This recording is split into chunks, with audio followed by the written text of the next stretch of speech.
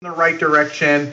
I don't think it's embarrassing. I would absolutely own this belt. I don't know what everybody's problem is. I don't know why you want a belt that looks like from NWA in 1985 because all those belts look like shit. Like, they're doing something new. It looks good. It's not over the top like the last one.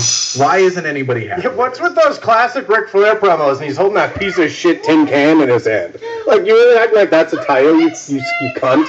But then, this belt feels like it defines an era. It feels like it should be around forever. And I know it just debuted a week ago. But I feel like this belt is a big one. And that's actually why I think the spinner one